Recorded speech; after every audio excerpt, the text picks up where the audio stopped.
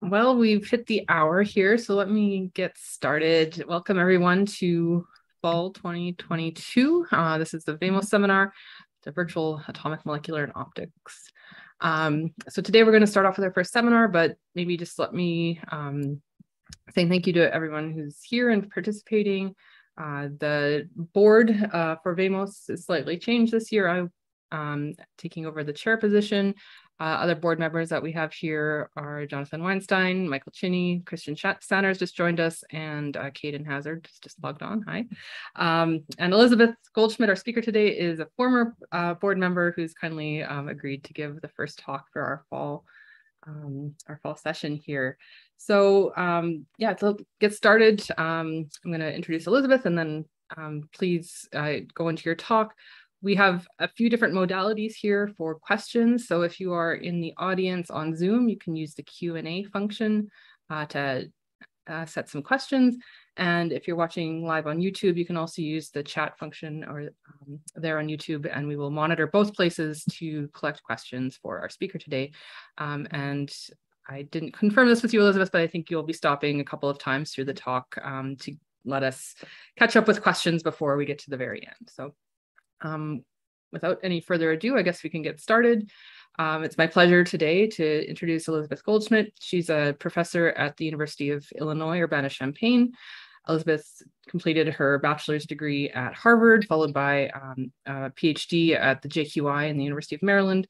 She started off as a staff scientist at the Army Research Lab before moving to Illinois in 2019, right before pandemic started. So great timing, Elizabeth, but she's been keeping up, doing a bunch of really interesting work, and it's my pleasure to introduce this talk on quantum photonics with emitters in solid state. So Elizabeth, please take it away. Thank you so much, Lindsay, for the introduction, and thank you for the invitation / volunteering of me to give the first seminar. I'm glad to be here. It's been a while since I've given a virtual talk, actually, at this point, and so I'm trying to remember. You can see my laser pointer here? Okay, great. So, excellent. So yes, as Lindsay mentioned, I will stop for questions throughout, so please feel free. So I'm going to talk today about doing quantum photonics with emitters in solid state. And I guess the first question is, what do I mean when I mean quantum photonics, and what are we actually talking about here? And so what my focus is going to be today is on doing things that can be used for quantum networking going forward. And so now, what do I mean when I say quantum networking? Obviously here, I've got my nice picture of my little tiny sets of qubits with photons flying between them. And so what my quantum network is the kind of base unit of it is some kind of quantum light matter interface. So something that I have that lets matter-based qubits talk to light-based qubits in a quantum way. And this is because the way that I'm going to transmit quantum information in my quantum network is with light. So for today, I'm going to be talking mostly about using single photons, individual photonic qubits, to transmit quantum information. In fact, this could be done with other non-classical states of light. But an important thing to note is that if this channel here that is connecting our nodes lives at room temperature, that is, it's not inside of a cryostat somewhere, then really the only thing that's suitable to carry quantum information over that channel is light of some kind. So I don't know the extent to which I have to convince people that that's true. Microwaves are not suited because of the black body background at room temperature. There are microwave photons, there's microwaves just happening all around, coming off of everything which is at room temperature, and so you have too much of a background to send kind of single microwave photons as qubits at room temperature, and then kind of anything else you can imagine, you can't really imagine staying coherent over that channel, which is why we have to use light. So these nodes that I've drawn with my little spins here, these can be anything from a handful of qubits to, say, an entire quantum computer. And we're going to be more talking about the connections between them, but the applications depend on what the nodes actually are. And then the main function of what we're actually trying to do is we're trying to entangle these qubits, which are separated by these channels, and establish entanglement across these nodes. And why do I want to build up a network where I can and have established entanglement across nodes? Well, I can imagine a lot of things. So one is if all I can do is build small quantum computers and I want to make a big quantum computer by connecting up a bunch of small quantum computers, the way that we do the most powerful computing today, where we connect together many quantum computers.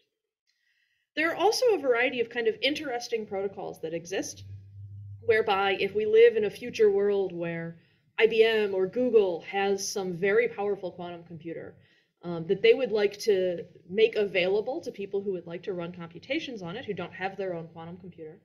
But people don't want to have to tell IBM what computation they would like to run. A quantum network can enable things like that, blind quantum computing and other private protocols, where you're using an established entanglement link between your small quantum system and some large quantum system in order to do something without having to tell anybody what it is.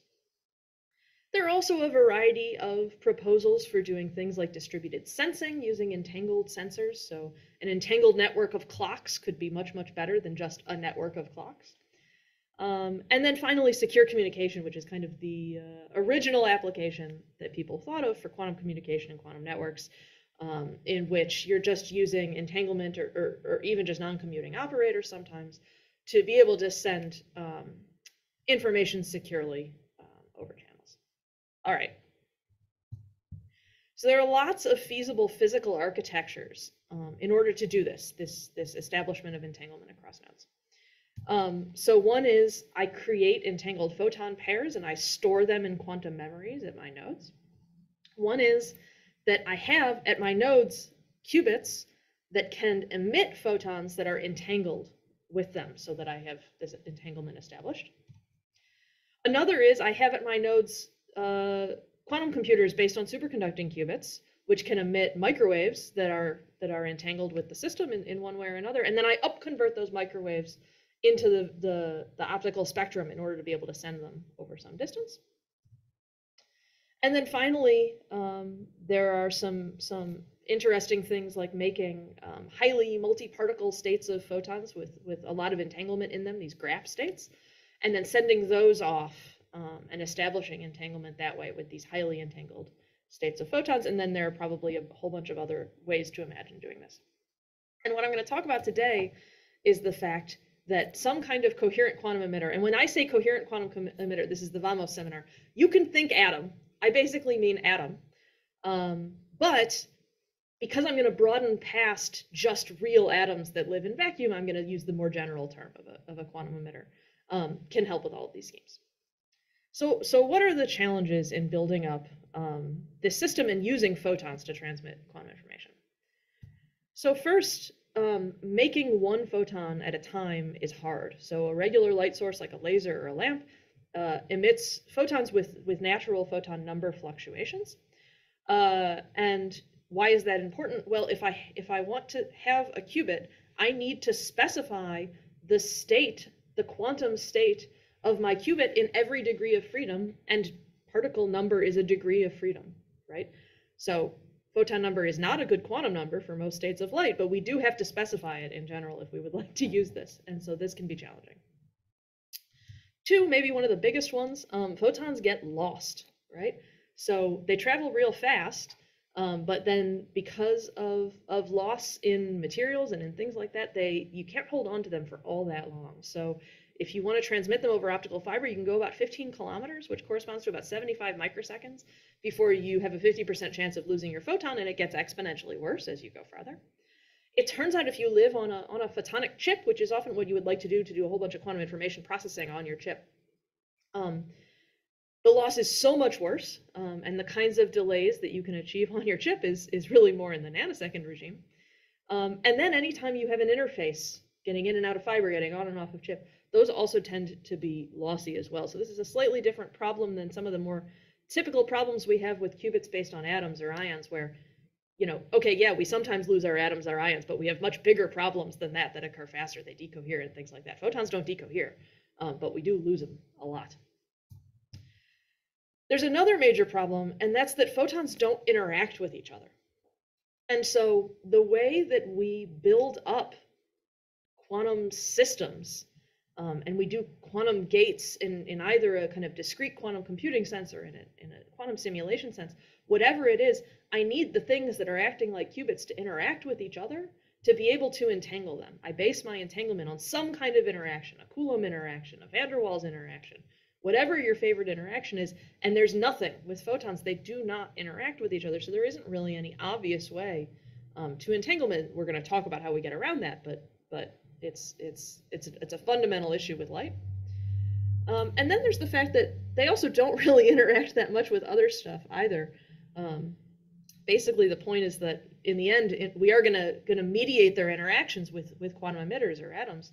But even that native interaction is pretty weak, right? The fine structure constant is small.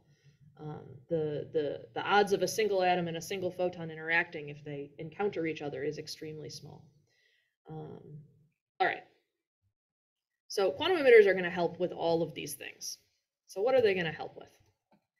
So they're going to help with this fact that we lose photons. So quantum emitters are going to let us store light, usually in kind of an ensemble of them. The little cartoon at the bottom here is, the cartoon of what happens. I send light into an ensemble. It hangs out there for some amount of time, and I get it at a later time. And this is useful for long times, in order to send light some long distance and come back again, right? A kind of a millisecond or longer time scale in order to do something in some large quantum network. This is also useful for short times if I can do it on a photonic chip, because like I said, delays on photonic chips, very challenging to make them very long at all. And if I'm trying to route some quantum information on a chip, maybe just in order to synchronize it or to wait until one thing is done to do another thing, I got to hold on to my photonic qubit for some amount of time. Quantum emitters are also going to be useful for this entanglement generation problem. So if I have an emitter and it has some nice internal states, like an atom's hyperfine levels, that can remain nice and coherent, and I can get this thing to emit a photon that's entangled with that internal state, right? This kind of spin photon entanglement generation is extremely useful for generating these long distance entanglement links, and I can do even better if I can couple that emitter to, say, an optical cavity or to other spins or things like this. And then it also turns out that these kinds of nice coherent emitters can be used for things like microwave to optical conversion. I can use an ensemble of them as a thing to kind of convert a microwave photon into an optical photon, which is a big challenge. If I want to connect my superconducting qubit quantum computer into my quantum network, I somehow have to turn those microwaves into something that I can send over my channel. And they can also be useful for quantum sensing, which is really not what I'm talking about today, but many nice coherent quantum emitters, they also make good sensors of magnetic fields or electric fields or strain or whatever. So that's kind of an aside that I won't really talk much about. And so, like I said, and maybe like the title of my talk hinted at, I'm not going to talk about real atoms today. I'm going to focus on emitters that live inside of solid state systems. And this is VAMOS. Most people probably are more familiar with rubidium and vacuum than they are with the kinds of systems that I'm going to talk about.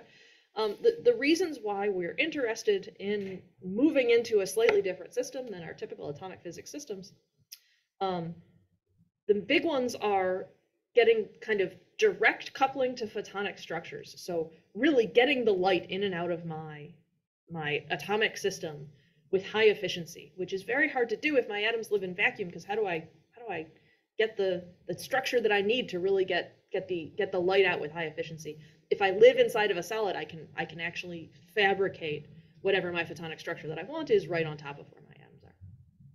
I can also pack them in much more than I can do with atoms. In fact, some of the systems I'm going to talk about today have densities of emitters that are kind of 10 to the 22 per centimeter cubed. So we can get just very, very, very high density of emitters, which is good for making compact and scalable devices. There's also kind of a sense of manufacturability that you get, or engineerability that you get when you live in solids, and you're not just limited to the periodic table. But we also have some major drawbacks. So now that our emitters don't live in vacuum, they're not in general going to be identical to each other. We don't get that for free anymore like we do in a typical atom and vacuum system. And there's just other stuff going on all over, spins and charges and whatnot, that give us all sorts of extra dephasing and decoherence that we don't want and that we don't usually have to deal with in real atomic systems. So what's our wish list for finding these kind of solid state quantum emitters? Well, we want them as identical as possible. This isn't always going to be the case, but we want them as identical as possible. So we want a kind of host material that doesn't have a lot going on, that's gonna cause some changing electric and magnetic fields at our emitter or anything else like that. And we want an emitter that's kind of isolated from its host. Those are two sides of the same discussion. We want to be able to integrate them into photonic structures, right? So we want, and I'm going to talk more about this, we want small and very high quality photonic structures to do the things that we're going to want to do. And so we want to live in a material that has well-developed kind of commercial nanofabrication capabilities so that I can do this. It would be nice if we also had nice, really, really coherent spin qubits, like hyperfine states or something like that, something that's got a nuclear spin in it, so it's going to stay nice and coherent.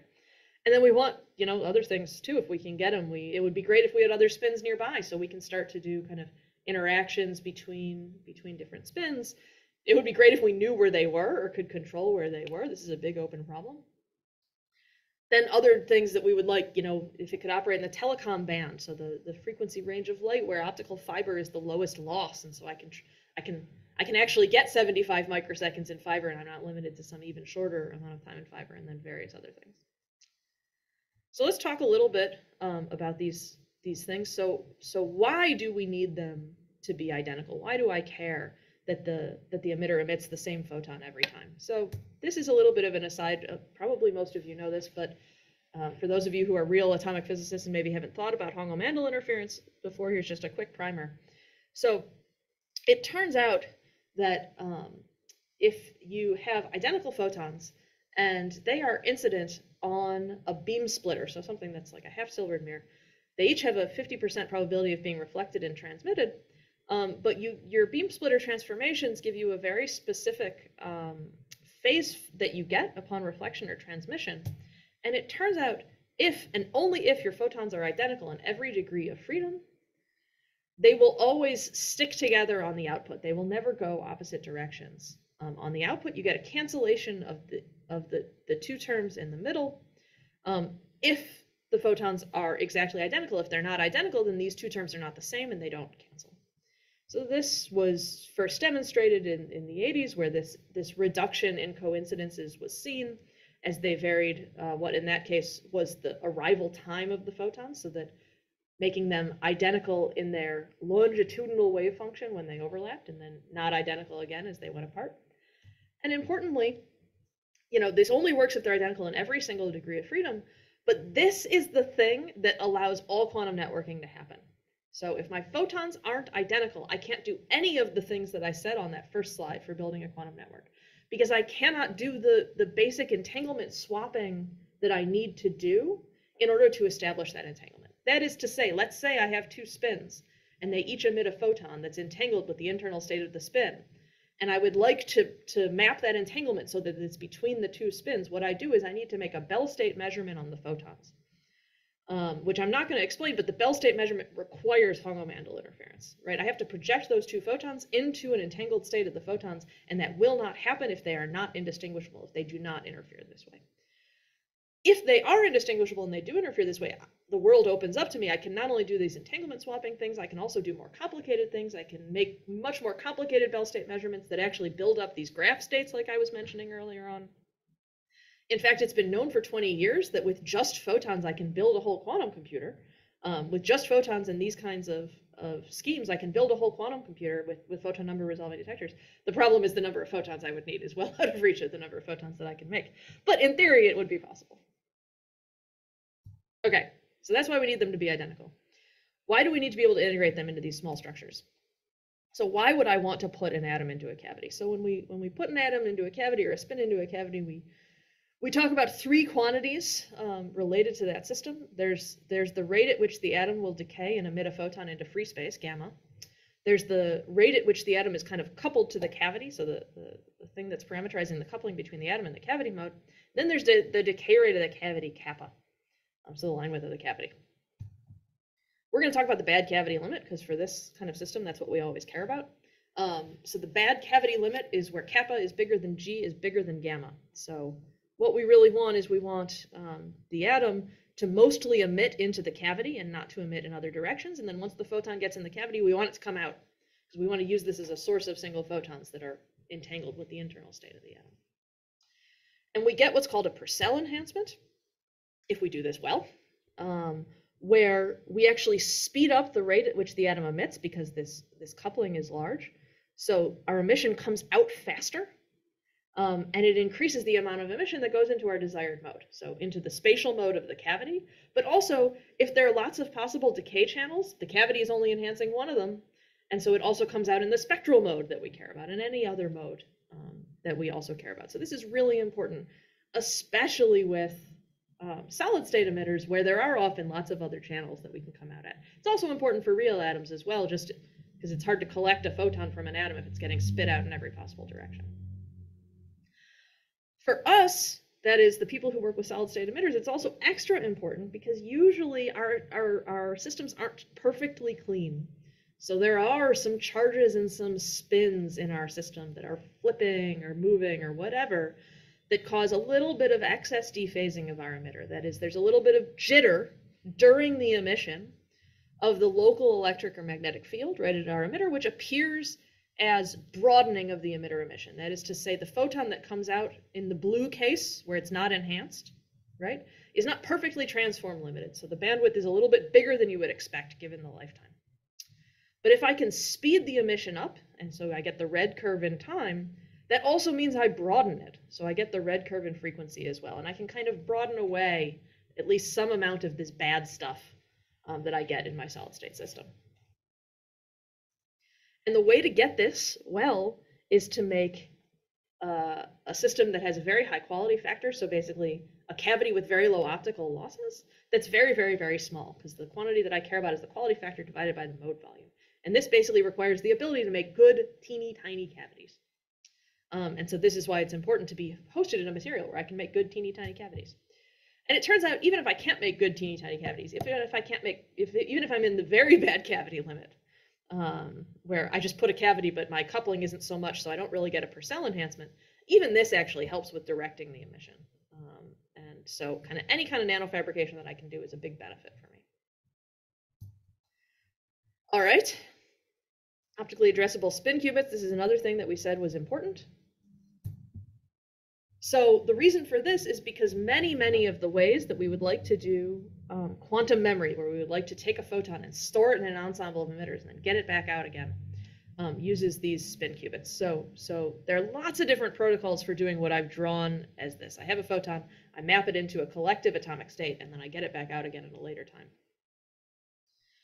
Many of those, so the primary metrics that we should talk about for these protocols are how long can I store the photon for, how often do I get it back out again, and for communication, really bandwidth is something you should always be accounting for. What bandwidth the photon, because if I can make the world's best quantum memory, but it only stores a photon that's, a few kilohertz wide, not really going to be able to use that for almost anything.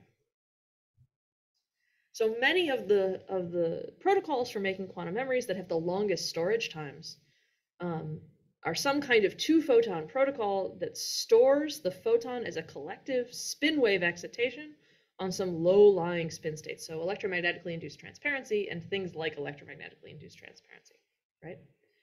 And so this is why we would like to have some spin qubit that's often highly coherent, that is coupled to some optical transitions to let us do these kinds of quantum memory protocols, which Lindsay is really the expert on here. There are some other ones as well where we don't actually need the spin qubit.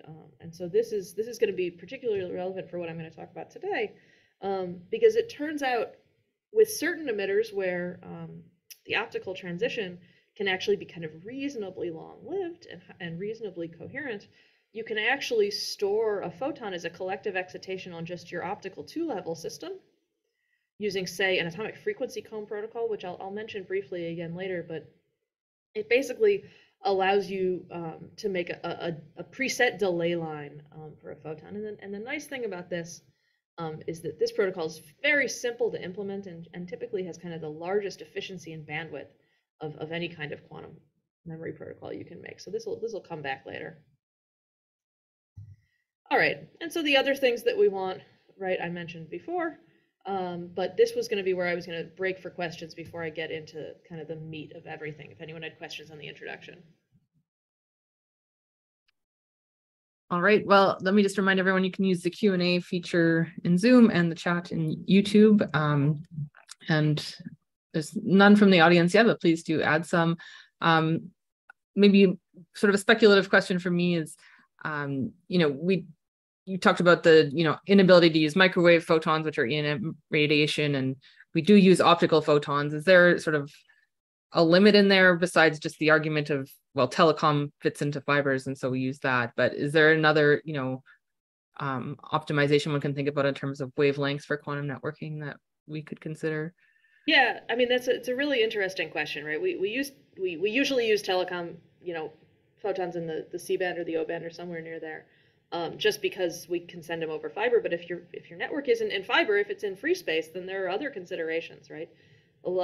If you're going up to satellites, for instance, then what you actually care about are the windows where the atmosphere is the most transparent, and also longer wavelengths are better because they're less susceptible to atmospheric turbulence, because if there's a characteristic length scale for something going on, the longer wavelengths the photon is, the less sensitive it is to whatever that thing is, right? Until you start to hit the the limit where you have black body background. But no, I think that for, we do telecom because that's what Corning gave us, but. Right. Yeah, no, I mean, and the manufacturability, I guess, it comes back into this as well. Another question from Jonathan about the cavity. It helps with the spectral identicality of photons, but does it make achieving time identicality more difficult? Or is that an issue? Huh, interesting. That's a good question.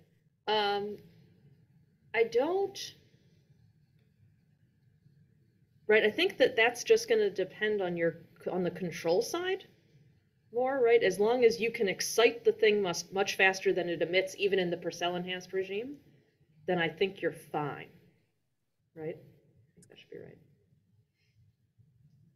A question from the audience here, maybe I'll skip the last one before we move on. With the materials here, can we see these same phenomena at higher temperatures, or do you need cryogenic temperatures to do this kind of work?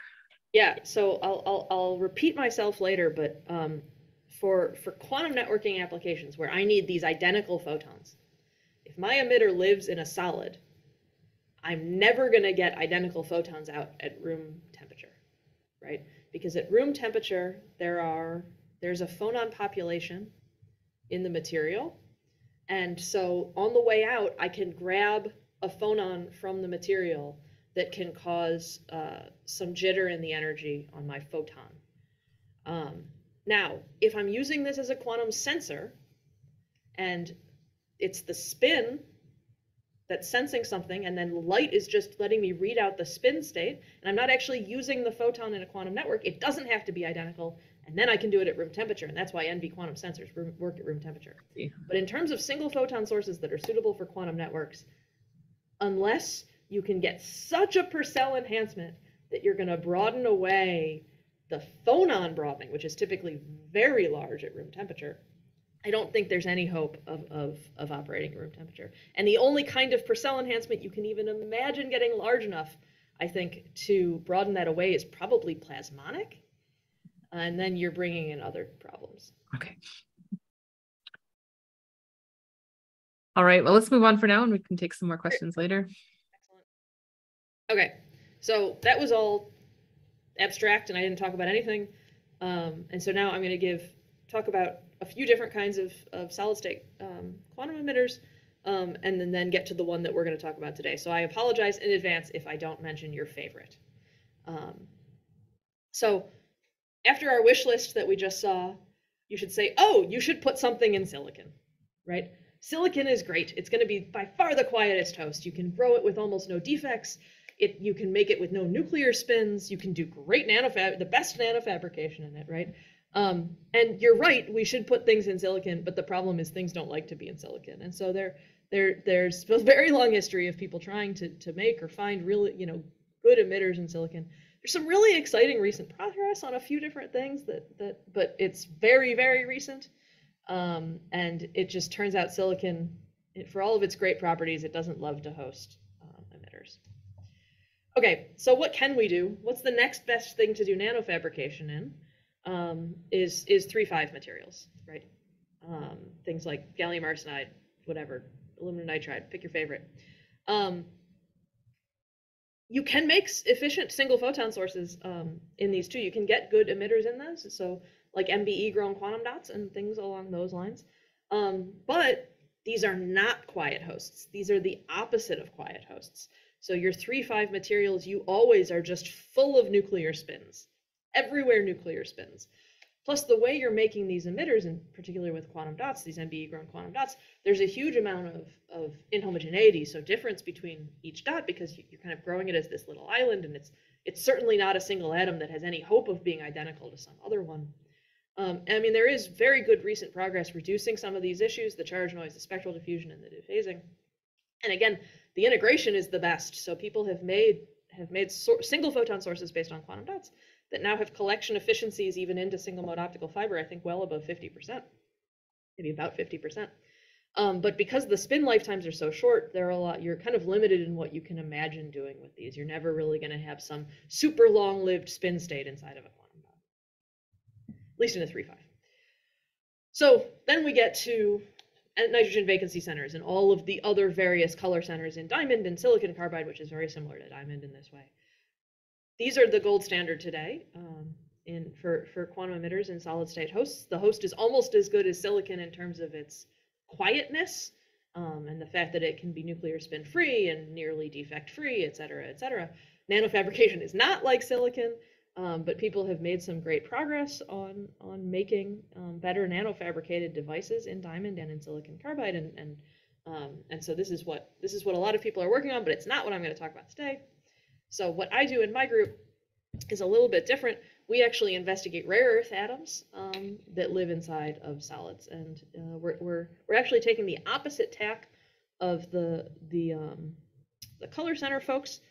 We're taking advantage not of the host being particularly good, but instead of the emitter being particularly good, and we'll see what some of the benefits are of that.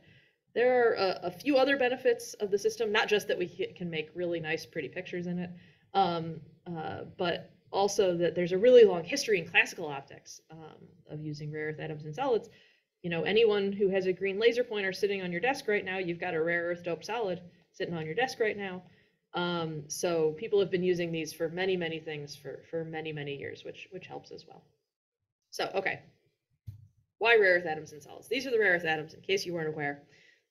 The lanthanides, I use them interchangeably, even though I think there are a few that fall under one category and maybe not under the other. They're kind of the most atom-like of all of the solid-state emitters. Everything I'm going to talk about is at 4 Kelvin, just to be clear. And this is because of this picture. So the plot that I have here is the radial wave function as a function of distance from the nucleus of the relevant orbitals. So the relevant ones are the 4f and the 5s and the 5p.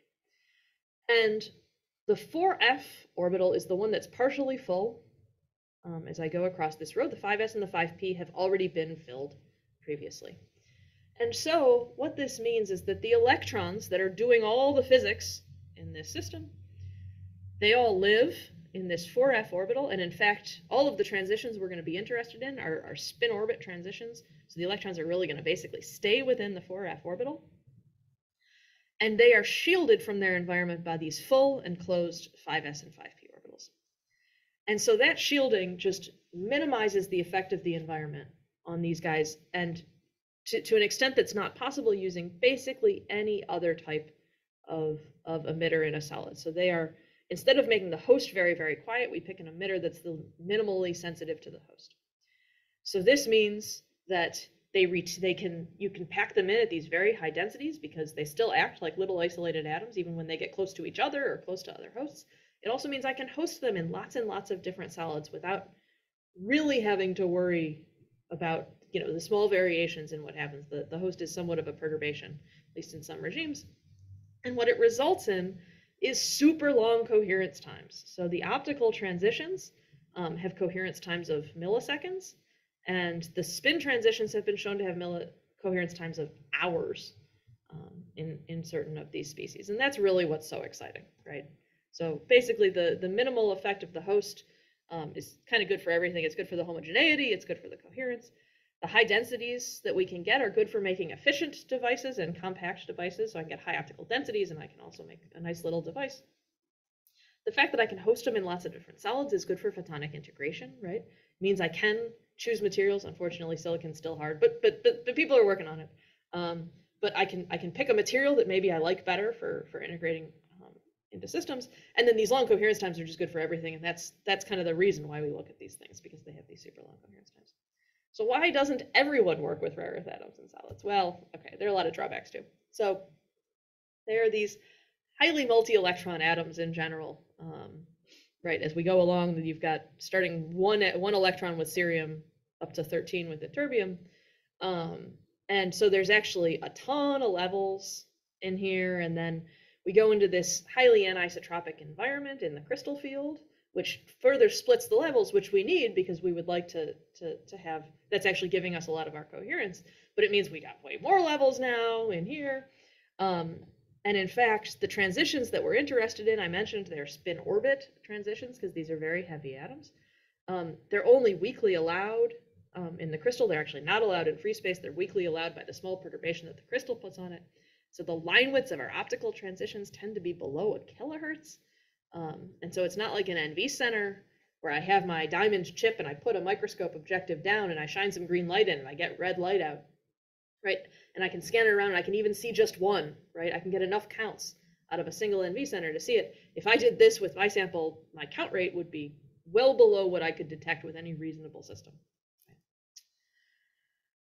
Furthermore, they are more homogeneous than basically any other solid state emitter. That is, there is less variation in the optical energy, the excitation energy, compared to all the other solid state emitters, but there's still enough to be a problem. So the spread in the emission energy is larger than the longest lived of the hyperfine or nuclear spin states. That is, if I have an ensemble of europium atoms, which are the ones with the longest spin coherence times, I cannot resolve the transitions with the super long coherence times in the entire ensemble because of the site-to-site difference in the emitter energy. If you're an atomic physics person, which many of you probably are, it's like if my Doppler broadened vapor cell of rubidium, the Doppler broadening was bigger than the hyperfine splitting, so I wouldn't be able to see the different peaks due to the different hyperfine states in rubidium. Okay, so what are we gonna do? So given the fact that emission is weak and often on the wrong transition, we can kind of do two things. We can either use lots and lots and lots of atoms to just get up the light matter interaction, which is what we're gonna do for quantum memory. Unfortunately, we can pack them in, and so that's pretty good. Or we're gonna couple them to waveguides and resonators, which was the whole point of going solid state in the first place. So we wanted to do that anyway, so great.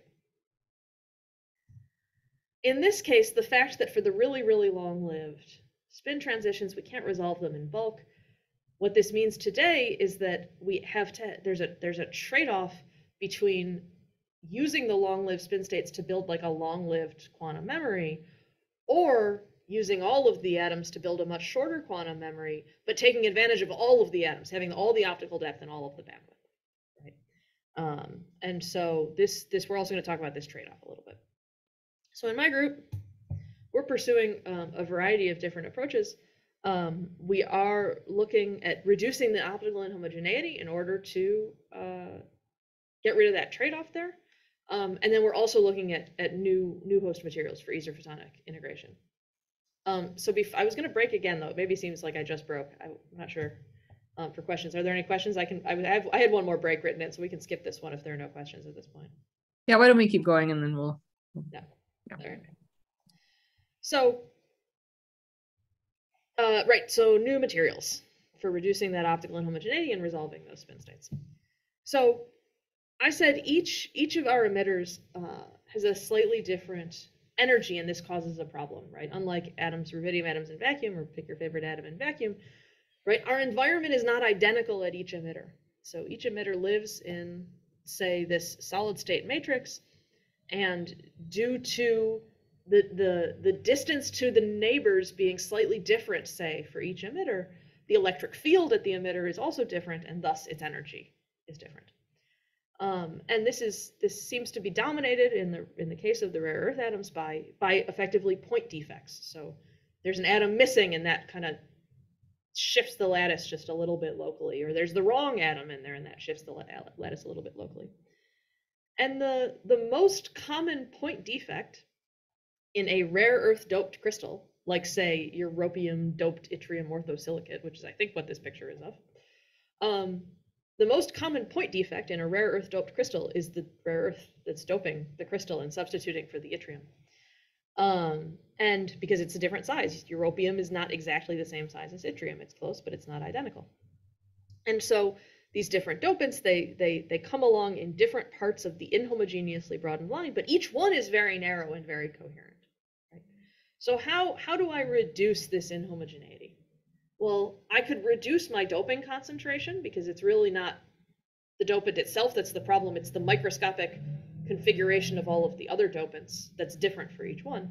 But if I reduce my doping concentration, I also reduce my number of atoms, and that's not what I want to do.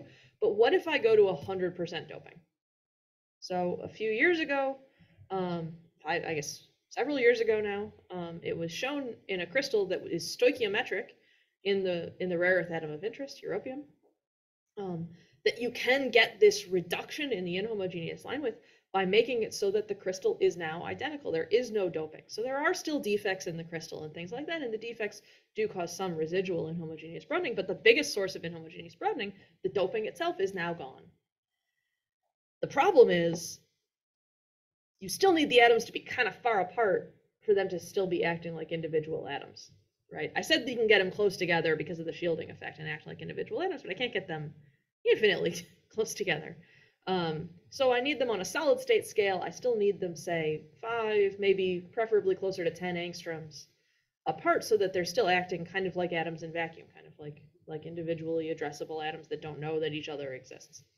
And there are only so many crystals in the world that you can grow where the nearest neighbor spacing between the metal is this big. This is big on a solid state scale. And so this is kind of a mix of some data mining, some theory, some growth, and some characterization, a project I've been working on with Daniel Shoemaker, who's in our materials science and engineering department here at Illinois. We're focusing on europium for a variety of reasons. It's the one with the best coherence properties, among other reasons.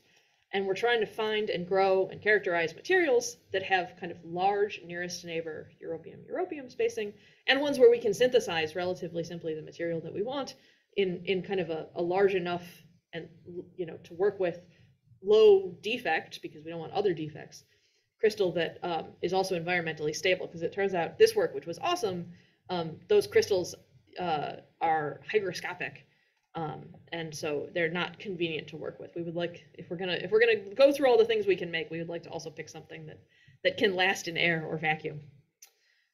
So our initial work, we picked 2 things that we studied, and they're in the paper referenced at the bottom. These are both metal organic frameworks that can be grown by solution precipitation. So basically, put a bunch of stuff in solution, you heat it up, and you heat it up, you supersaturate the solution, then you heat it up so everything dissolves, and then you cool it down slowly and it falls out. So if you've grown crystals at home, this is how you grew crystals at home as a kid. And we picked these 2 for a variety of reasons. One, there were papers in the literature about how to grow them, and 2, they had kind of different nearest neighbor europium distances, and so we thought we could start to study that. So we went about growing them, and we were able to grow them, although we were only really able to grow large crystals of the formate formamide, whereas the crystals that we could grow of the just formate were quite a bit smaller, as you can see from our pictures.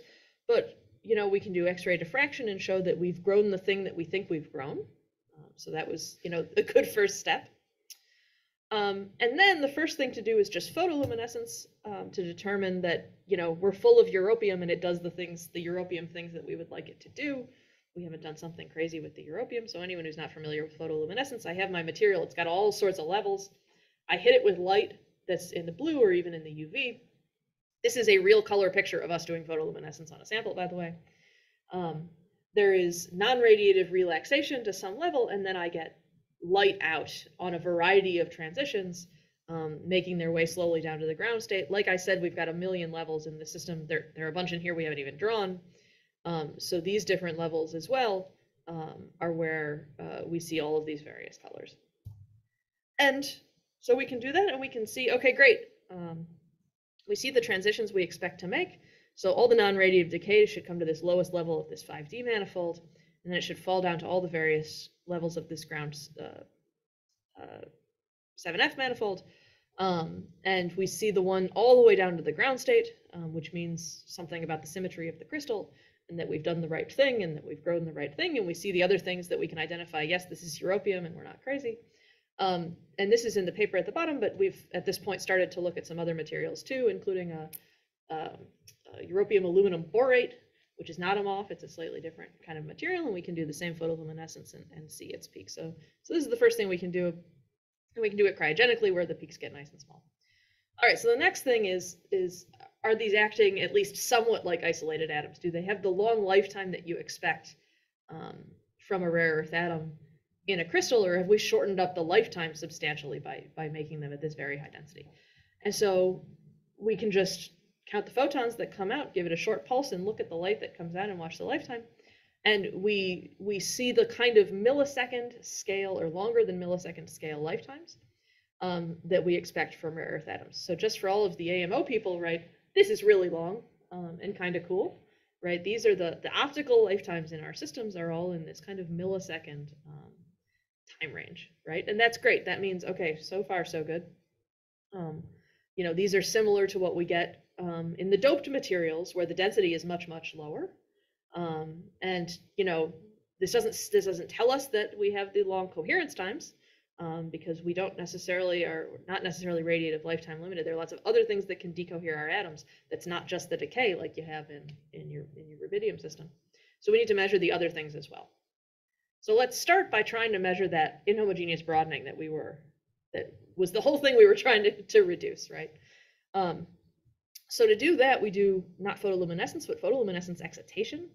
So here we use a narrowband laser, which we can scan across where we believe the transition to be. And then we block that laser and collect all of the redshifted emission that comes out on those other nearby lines because we've got this highly multi-level system. So now we have our yellow CW laser that we can scan across our 580 nanometer transition, that one we saw in photoluminescence. And then we can look at how many counts we get on all of these other decay channels.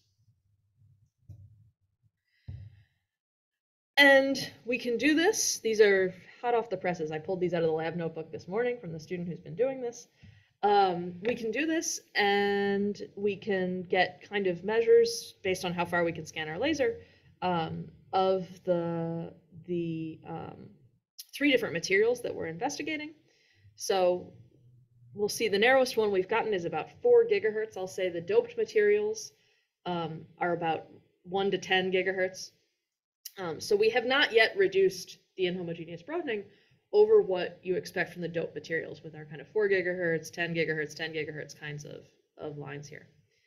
However, what we have done is we've made things with inhomogeneity that's comparable to samples where our density is 1,000 times larger or lower, right? Because we are not doped. These are stoichiometric materials. They do have europium in every site. And the X-ray diffraction told us that we have made the thing that we have made. And so, you know, what we need to do now is we need to make better crystals that have, you know, fewer defects. So these crystals don't have the defect associated with the doping in them, but they presumably have lots of other defects. You can even see on the borate here that it's like transparent at the top, and there's it looks like some crud on the bottom. So this one was grown not in the same solution precipitation way as the other ones, but it's called flux growth. So it's grown in a solution that can be superheated compared, and that's still stuck on the outside. So the next things to do here are spectral hole burning to really start making measurements of this system, observing the hyperfine structure in the spin lifetime. And then we want to measure the coherence properties, so we got to do some echo measurements. we're going to look at growing the crystals with fewer defects, and then we're going to continue to identify and synthesize other materials that would be good candidates. So this means some data mining and some DFT and some other things like that. All right, this is where I break 3, but I'm almost out of time. Very good. Yeah, there are a few questions here. Yeah, there was, well, a very general question. Could these types of, about quantum sensing, are there space applications for some of the kinds of sensors that you're thinking about? Space applications? Yes. That's an interesting question. Maybe, right? I mean, so like, I can imagine maybe you might want to do, there might be reasons to try and do like axion detection in space, right? Where you're trying to detect dark matter without the background of all of the stuff happening on Earth. That's the only one that comes to mind. Oh, but also entangled networks of clocks. So yes, so I mean, there's a big application which is if I can entangle a bunch of clocks and a bunch of satellites around the Earth, I can do all sorts of things. Sure. Yeah. With relationship to one of the last things you were saying here, at the doping densities you're talking about, if I think about gas phase atoms with electric dipole transitions, I would expect enormous dipole-dipole interactions as well as superradiance effects. Are those kinds of things going on here? Great question. So the dipole-dipole interactions are almost, they're small, very small at the densities we're talking about. With europium, there's a reason why I'm not doing this with erbium, because they would be larger. So europium, the states that I'm interested in have no electronic spin, or at least almost no electronic spin. They're basically nuclear spin states. And so they don't see each other. There are interactions where kind of I can get a shift interaction where I excite one atom and it will shift its neighbors. Those are actually useful if I want to say entangle these guys. Superradiance is another good question. So because they're not identical, and what you need for superradiance is more than one identical emitter per every lambda cubed volume. Our standard samples don't have it at the densities we're talking about, though. If we can compress the inhomogeneous broadening and make them more identical, I do expect to be able to see superradiance, which is something I am very excited about. Great. Yeah, there's a lot of excitement about that in general right now, so it'd be great to see. And another question about the photoluminescence spectra on the J to 0 to J to 0 transition of interest. It looks less sharp than some of the other transitions. Is there a reason for that? Yeah, I don't think it's necessarily less sharp. It's just much smaller because you just said it's J to 0 to J to 0. So everyone who's taken atomic physics in the audience, is that allowed? I'm teaching atomic physics this semester. Right, that's the transition is doubly forbidden actually in europium. And it's only allowed because there's some mixing that's happening in there with the crystal. So I'm not sure it's actually broader. I think it's actually just smaller. Very fair enough. A question from Neil Clausen in the audience. You mentioned data mining. Do you mean searching the chemistry literature? And is that helpful for finding stoichiometric crystals that might have better properties? Yeah, it's hard though. Right, there are these crystal databases. I'm learning all this stuff. There's all these crystal databases full of materials that people have grown, and then there's kind of very gap-filled literature about how to grow them and what one should do. And yes, there's a student who is doing this, a material science student, and then he's not only searching the literature for things people have grown that we might want to try, but also things people have grown not with europium but with terbium, or pick another rare earth atom, and then he does DFT to see if we can grow it with europium, and then we try and do that. Yeah. All right, well, let's let you finish up here, and then if there's any last questions at the end, we can do that again. Great, so I'm going to skip the next section and just do a brief discussion of looking in new host materials for photonic integration. I'll go through this real quick. So this is a collaboration with the group of Vito Wax back at Maryland, where I was before. So basically what we're looking at is rare earth atoms in LNOI, thin film lithium niobate on insulator, which is a really exciting new platform for lots of things because it allows you to do nanofabrication in lithium niobate that wasn't previously possible before you could achieve these very thin films of lithium niobate. And it lets you make much tighter confinement, much smaller, well-defined features on lithium niobate. And so we have some thulium-doped lithium niobate in which we fabricated waveguides. So 300 nanometers worth of thulium on top of oxide and silicon for the fabrication. And what we started with is we just looked at the various properties of the thulium, it's a different rare earth atom, in the lithium niobate and compared it to the bulk. And so we could see that the lifetime was comparable to the bulk. You will, if you've been paying attention, thulium, especially thulium in lithium niobate, is not nearly as coherent as europium in anything. So these lifetimes are order of magnitude or two shorter than those europium lifetimes, but still long on an atomic physics scale. We looked at burning spectral holes, so basically optically pumping atoms out of a certain region, which is kind of telling you about the homogeneous line width of the atom, how resolved you can get with your laser coming in. And then we also did a photon echo experiment on the optical transition to measure the coherence time of that optical transition. Directly, and in all these cases we observed there was no deviation from the bulk parameters. And so that was to start with very exciting. With the right annealing and everything after the nanofabrication, we can regain the properties we had. This is not always the case with solid state emitters. They often get very unhappy when you do nanofabrication in your system or when they get very close to the surface of your system. And so then we went in to actually show kind of a basic quantum memory protocol in our system. So like I mentioned much earlier, the atomic frequency comb quantum memory. So this is where you come in and you use a laser to optically pump, selectively, spectrally, optically pump your atoms. Like I said, you've got this inhomogeneous broadening, and now we're taking advantage of it.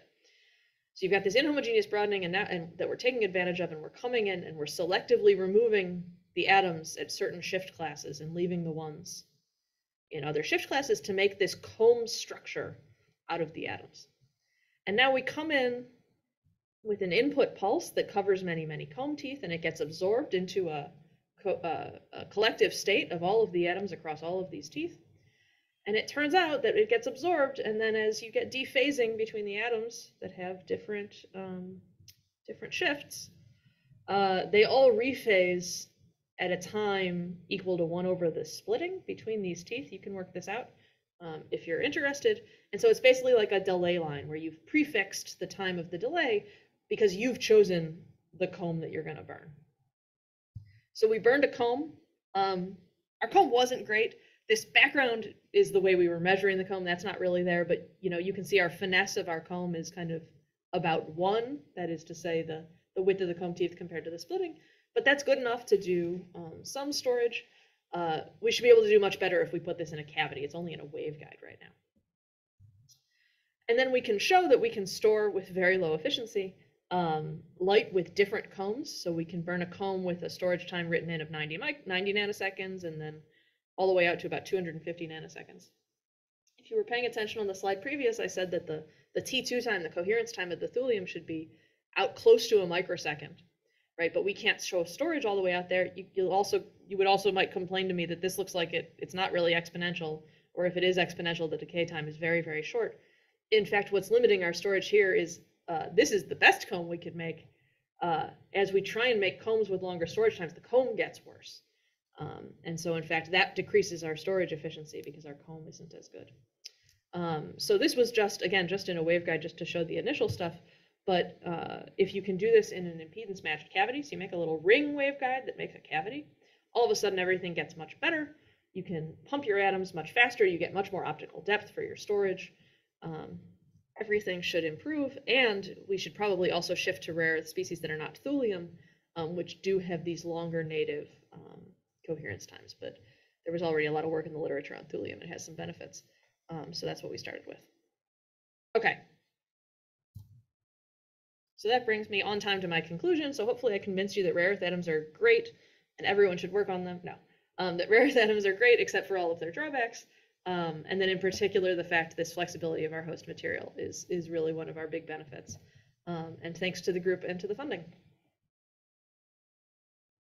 Well, I'll representatively clap here. Thank you very much, Elizabeth, for a very nice talk and a lot of great work.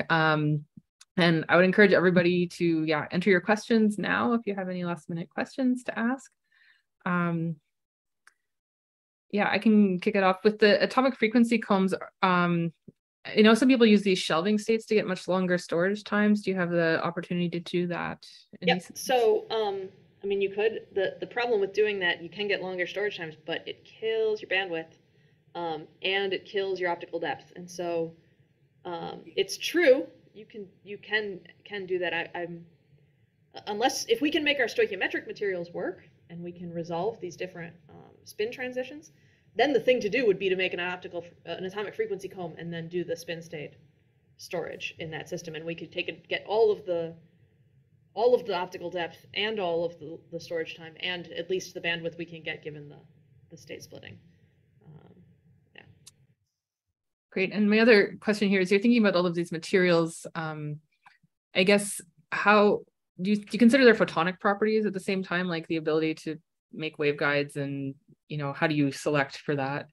Right. So for our grand material search, we are not currently worrying about that. We would really just like to make this low homogeneous broadening. If we can make that work, then we can start to worry. But yeah, we're not really, Sure. for that, we're not really investigating materials with particular photonic properties at this point. Fair enough.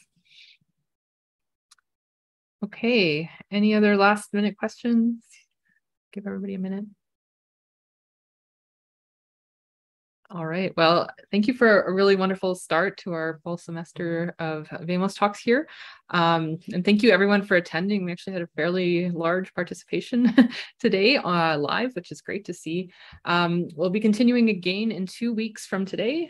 Suzanne Yellen from Harvard University will give the next talk, and we'll get her title and abstract out to you all on the email list very soon. So thanks again, Elizabeth. Thanks to all the panelists and all the attendees, and have a great week, everybody. 2 weeks. See you again in 2 weeks.